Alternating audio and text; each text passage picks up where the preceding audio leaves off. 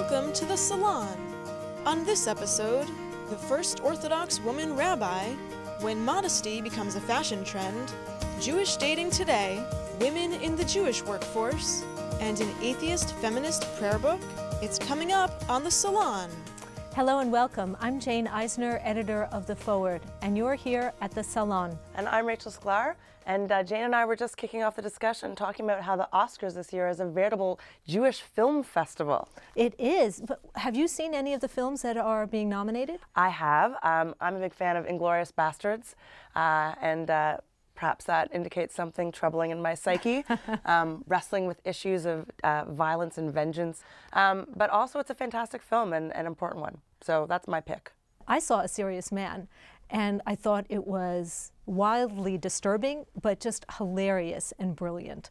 And I wonder if people outside the Jewish community really get all the jokes. Probably not, but boy, did it hit home. And then there was one other film with strong Jewish content, Education. Did you see that one? I did not, but I saw the Charlie Rose discussion about it. Oh, well, that's good enough. This is how we get our culture these right. days, little bits and pieces from other sources. Well, we have a lot of wonderful Jewish women here with us today as well. I'd like to introduce our guest now. Next to me is Ophira Eisenberg. She is a stand-up comedian and writer. And next we have Dara Horn, a novelist, whose most recent book is All Other Nights, a wonderful read. I highly recommend it. And we're also joined by Robin Bodner, who is executive director of JOFA, the Jewish Orthodox Feminist Alliance, and they're having a conference very soon in the middle of March in New York. So welcome to you all. You may have read the news that Sarah Hurwitz, who last year was ordained as the first Orthodox Jewish Maharat, a term that was supposed to be sort of like a rabbi, but not really, now has been given a new term. Rabbi Avi Weiss, who was the person who taught her and who ordained her, has now decided to call her Rabbah, which is awfully close. Closer. To rabbi. Is this a substantive change or a practical one? What do you make of it? I think it's really a combination of both the practical and a substantive. I think this is an evolutionary process. We're moving closer to the real term, the term of rabbi. When we first met with Avi, we were kind of disappointed that he didn't come out with a closer title. And his point was, we need to create these facts on the ground. And why is everybody so hung up on the issue of title?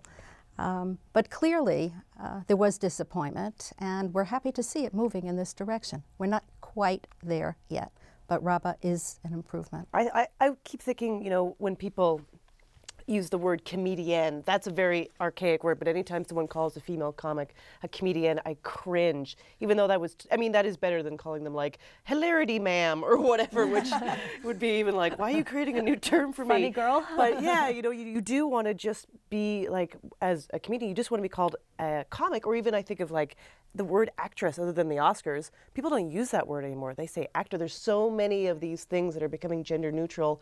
And when I read Maharat, I hated that. Well, it doesn't resonate with anything at all. It doesn't. It's It's very right. It's a term. It's not user friendly. People don't understand what it means. You have to explain it. If you have to stop and explain what a title means, then who am I? What am I? And I think that's one of the actual problems that Sarah encountered when she was officiating in various capacities. Immediately she was the other, which she already was the other. But the point is to merge. But Dara, you're a writer. Words matter.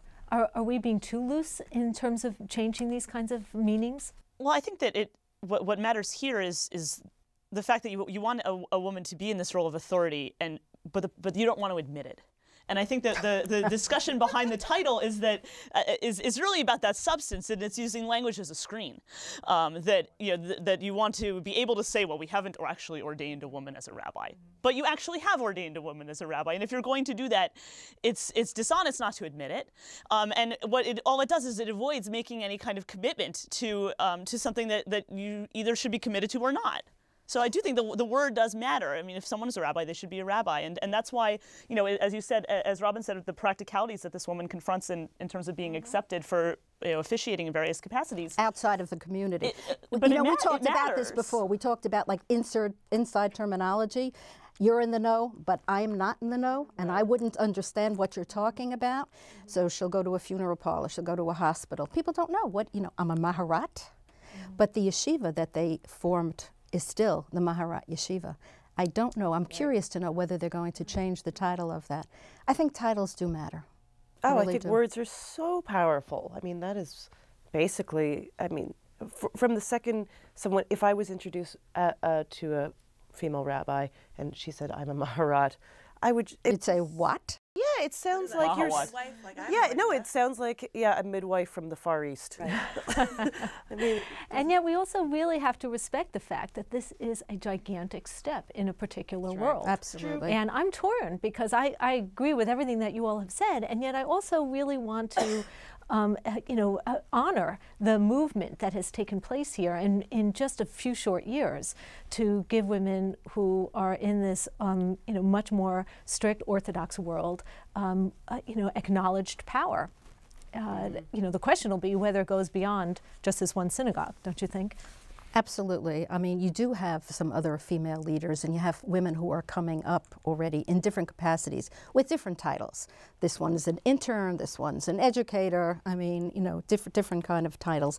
Dina Neiman-Licht is actually what they call Rosh Kehillah, the head of the congregation at KOE in Manhattan. And there are others, but Sarah she's quite a person. I remember traveling to Maryland with her, and that was a few years ago because she's spoken for us many, many times. And the topic was, what comes first, a female rabbi or a teacher, a head of a congregation? Because actually in many Orthodox congregations, they don't allow, I'm talking about real Orthodox, a female can't be a president. Neither can a convert. And that's another whole story. right. But what's interesting is that you don't really have...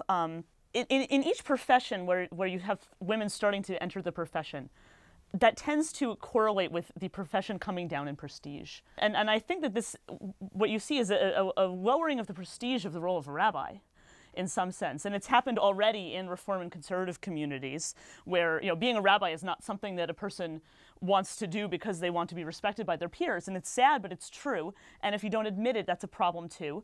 Because that's often what's happened in other professions. You see it in medicine. As more and more women enter medicine is exactly when this becomes a profession which is becoming lower pay, which is becoming more demanding, is becoming less prestigious. You see this in a lot of professions. And I wonder if that's something that sort of is also creeping into the rabbinate as something about the way that we as American Jews look at the rabbinate and how we don't really see this as a career that is to be aspired to by the best of the best, which is very sad. I think so too. I was unaware of this sort of idea. I mean, I get it on a philosophical sense that of the diminishing of the value of the job as women raise up. That's what you were just saying. Yes, and right? I don't know whether it's correlation or causation or which one comes first. But I think that there's something unspoken that's happening there in many fields where women have entered, and then certainly in the rabbinate and in the Reform community, it's become predominantly women. What you read is also as women become more involved, so the men are backing off. Well, and it's interesting that you say that because one of the other topics I was hoping we could discuss today was women in the workforce. There's been a new study done by the Pew Research Center that has found that women are becoming the primary breadwinners in American families. I'd like to think this is because we're so wonderful at what we do, but it's also sadly because so many men have been laid off from their jobs. And also because women are more educated, women are also graduating at the same rates from colleges and universities, and it's a modern world now. It may be, but yet we at the Forward did a big survey a few months ago looking at the 75 largest communal organizations in the Jewish world and found that very, very few of them are run by women. So even though there are more women in the workforce, there aren't women still in leadership positions. It's still an old boys club. And why do you think that is? Well, shall we read from the Torah for a moment? But the question is, can women read from the Torah? Can women? That's a whole issue. That's another whole That's thing. a whole thing. But seriously, you have this situation where certainly in the Jewish communal world, 3/4 of some of these organizations are staffed by women. And yet, there's still never been a woman fully appointed to head a major federation. How can Actually, we I let think this there be? is one. There's one in an acting position, but Right. not Is a she full a rabbi? appointment. That's right. I just think it's slow progress. I mean, the difference between someone in the workforce and a role of leadership is obviously the perception of that is totally different. I mean, I can walk in anywhere and be part of the team, but as soon as I'm leading it, oh, scary. So, but I especially, you probably have more to say about this than I do in Jewish organizations. It's got to be the slowest process of every little bit that a woman can get is like a huge deal, because there's this tension between the evolutionary and the revolutionary. And I really think that this is a very slow process, incremental steps. Small steps. You'd like to believe that by now. Yeah, exactly. Everything's supposed to be speeding up. It's the age of the internet. I think it's actually the opposite. Exactly. I think it's the crisis in the Jewish communal world, though, I think is exactly the opposite, though. I don't think the problem is that women aren't in positions of leadership and this sort of thing, or that they're being paid less, or all these kinds of problems. I think the bigger problem is with Jewish men. And that you are having men, Jewish men, Jewish men drop. No, this is a crisis. The Jewish men are dropping out of communal Jewish life, and it's certainly absolutely happening in the Reform and Conservative movement, where you have fewer and fewer men applying rabbinical schools and this sort of thing in leadership positions. But it's not just that; it's also in terms of involvement in congregations, involvement in Jewish organizations, and I don't even mean in terms of leadership. I mean just in terms of membership. And then it's even starting to be more of a problem in the Orthodox world as well. When you look at something like it's called the Shidduch crisis, as basically women become more and more qualified and more able to do things on their own and less dependent on men. You have men who are essentially dropping out of communal life, and and there has to be, the problem is suddenly that once you open the doors to women participating fully, the men feel like that there isn't really a place for them anymore, because they, in some sense, are not needed in that role. And suddenly... Don't say that too loud, because the rabbis are... Well, but I do think it's true. And what's interesting is that historically, this goes back to a model of Ashkenazi life, which, in my other life, I'm a scholar of Yiddish literature, and so I know a little bit about this. And in Ashkenazi, traditional Ashkenazi culture, women were the ones working, and men were the ones studying Torah. And women basically had the responsibility. Now we always talk about, should women be at home versus should they be working? Well, in the past, women were working and raising the children, while men were studying Torah and not involved really in either working or raising children. See, my mom worked, and so did mine, and many of us did. But my point is more that women were really doing, but that was because working in any kind of business was considered a lower class thing to do than studying Torah. Studying Torah was the most valued thing.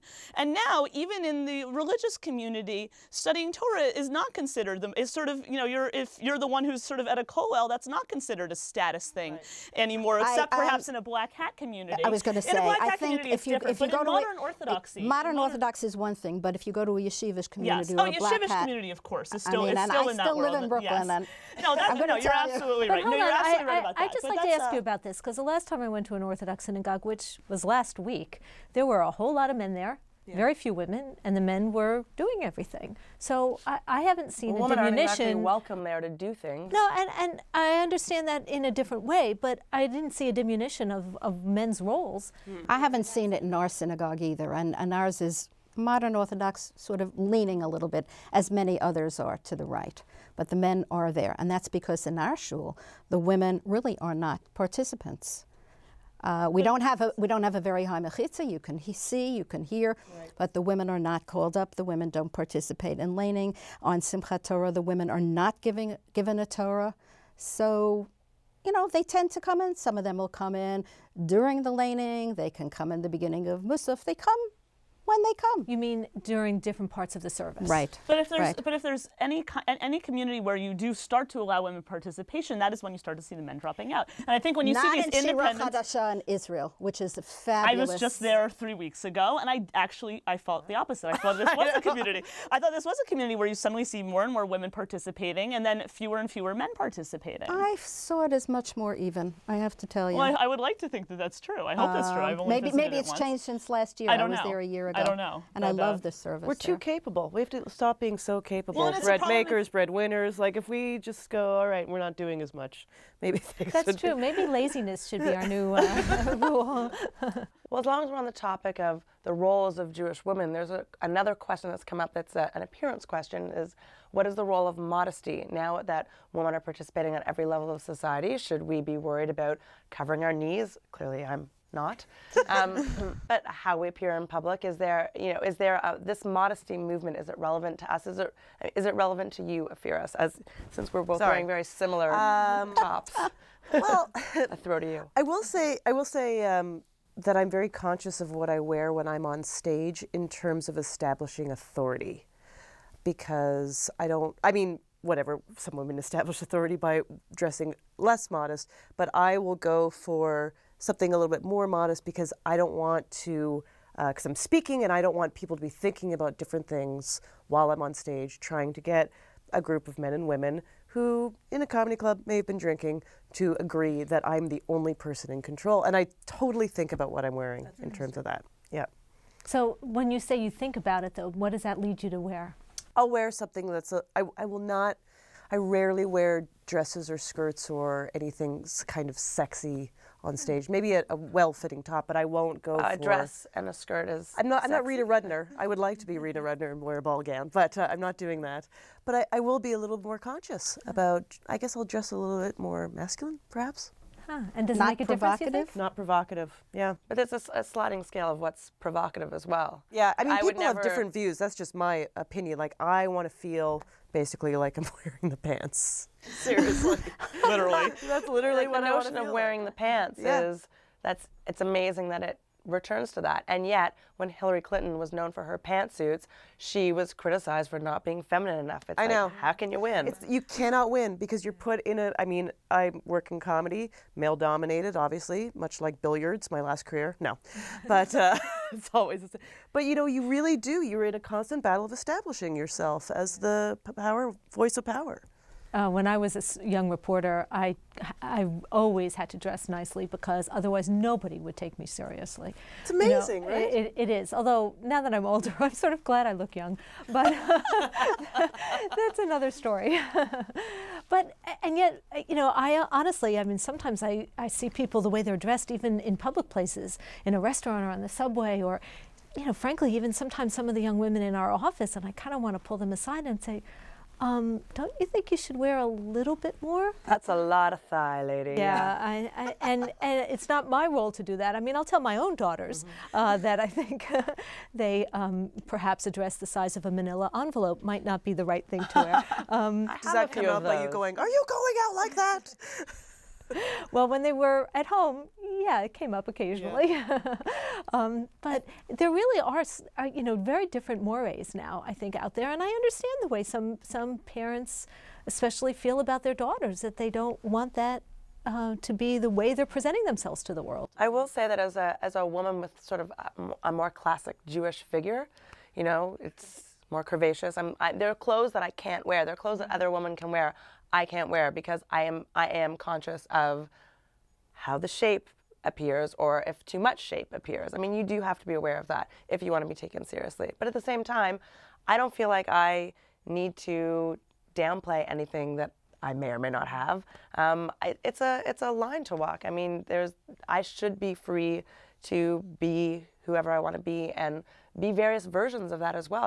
I'm in a professional setting right now.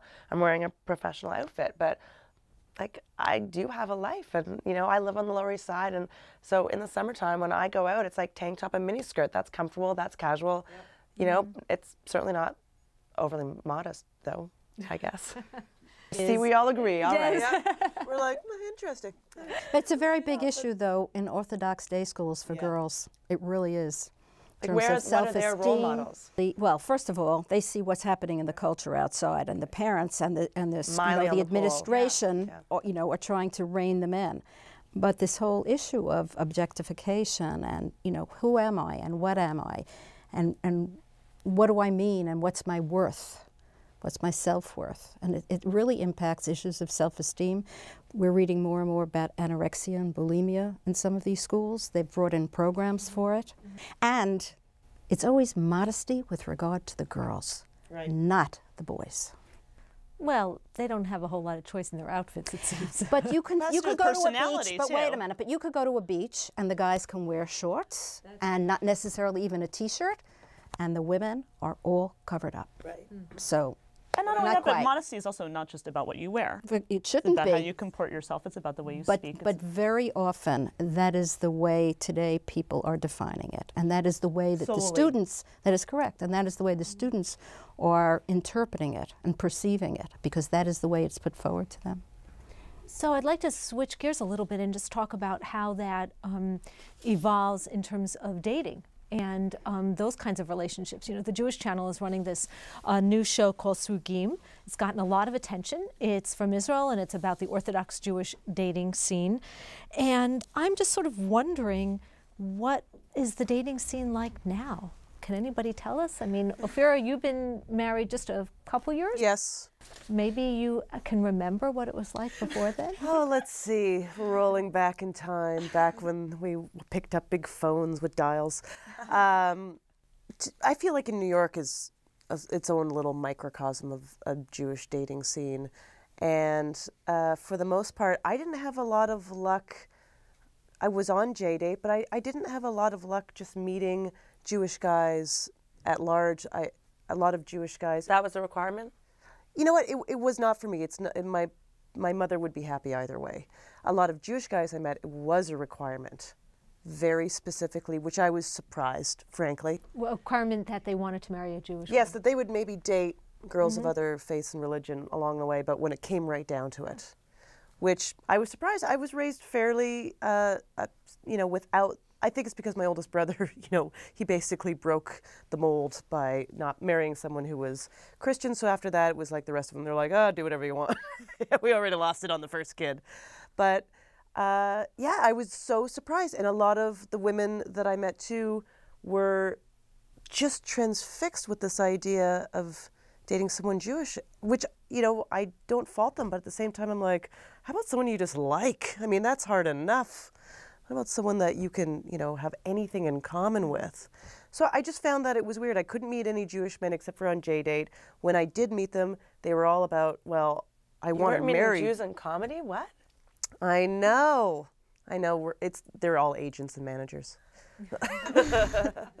But do we do enough to really help people in their 20s and 30s and even 40s find mates and find happiness, if that's what we believe as a culture? Well, the problem is that there isn't a model anymore because so many people from our, I mean, I'm 32, I imagine a couple of us are in this generation, and you know, there isn't a model for, you know, that of when people should get married in some sense. There is in the Orthodox world, and that's of course creating its own kind of crisis. And in the non-Orthodox world, there's a sense that, you know, you should go and do your career and do, you know, go to medical school and do what you need to do. And then you have a lot of people who turn around when they're 30 and think, oh my God, you know, this is something I should have been thinking about for the past 10 years and I haven't been, men and women.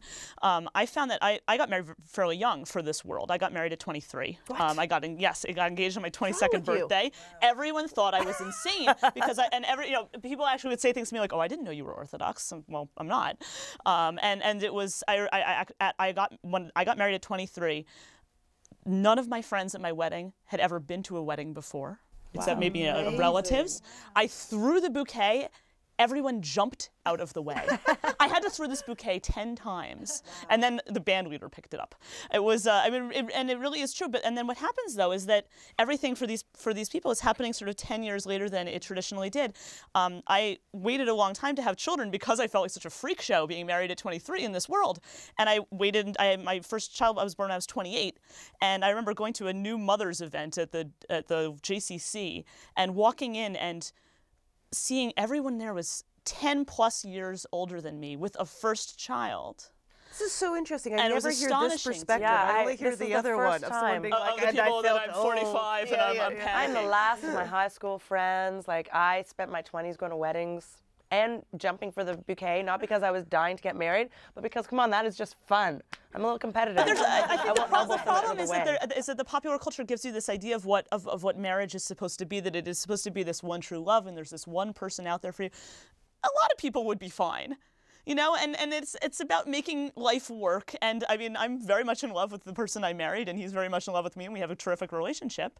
But you know, I didn't sort of come to it, I think, with this idea that this was sort of, you know, that I was looking for the one. You know, I mean, and maybe that's because I happened to meet this person when I was young enough that there wasn't this panic mode because I met him when I was 19. But I think that's the problem, is that there's this sort of expectation of of perfection in a relationship, and not settling. Yeah, and God forbid anybody this should idea. settle. I mean, the truth is settle, because settling is fabulous. I have to say that You just can't see it as settling. Maybe you don't have to hand, there are define it as people- settling. Right, what though. you think is settling means contentment. You know what? I think they should take away on all these dating profiles or anything where they write your hobbies, what you like. No, no, no.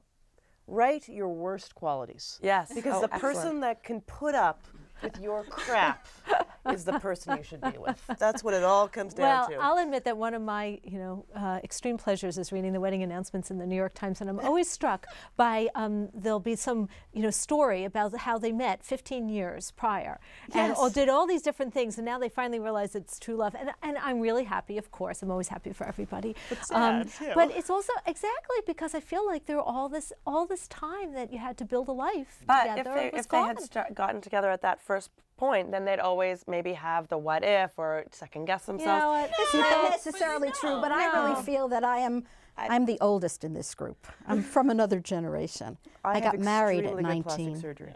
Excuse me? I have very good plastic surgery. She's actually 115. My hat's off to you. So this is very interesting, but I see it's like with my granddaughter who's 23 now, and what's happening, and we're talking about a modern Orthodox community. The more right-wing is still getting married very, very young, and she has a real issue. She is modern Orthodox, and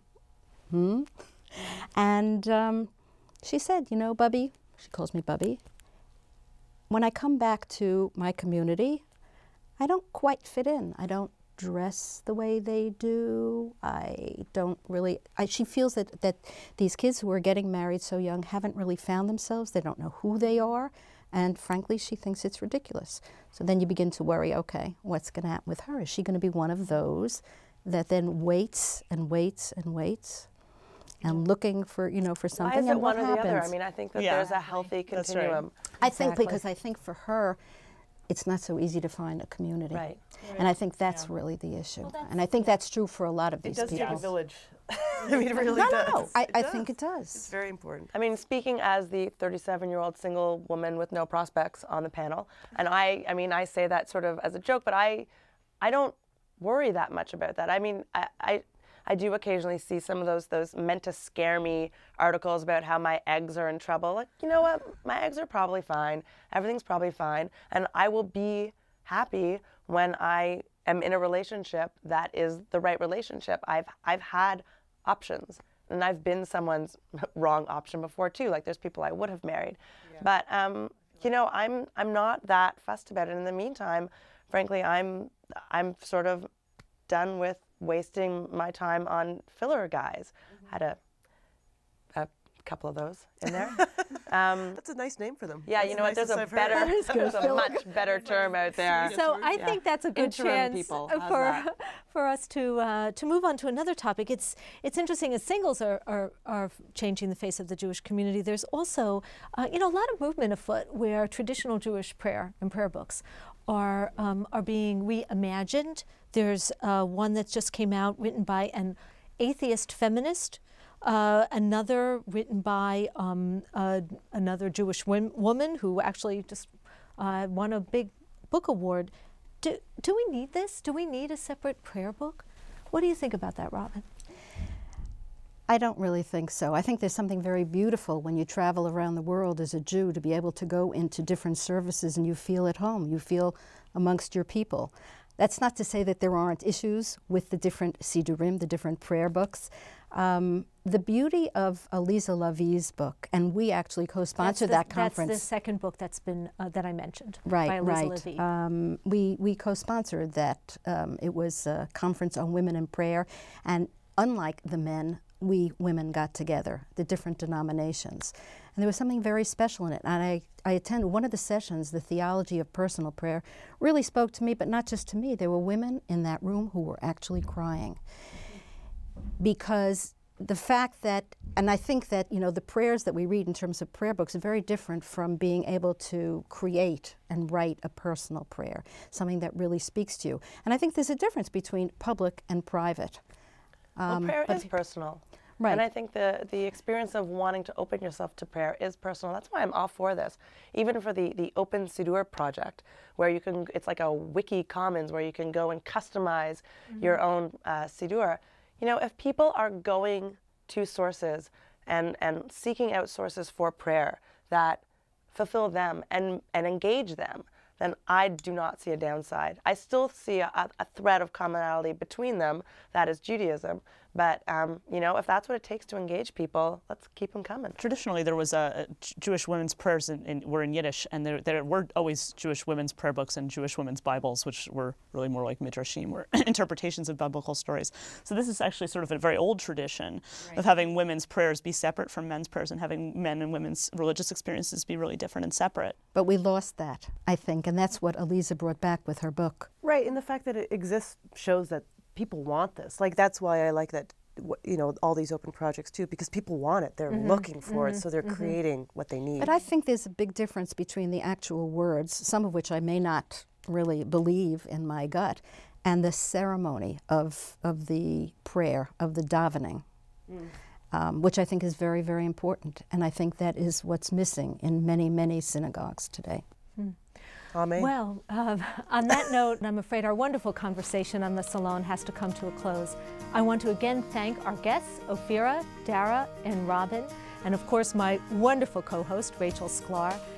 For everyone here, I'm Jane Eisner, editor of The Forward and Forward.com. We hope you'll join us again.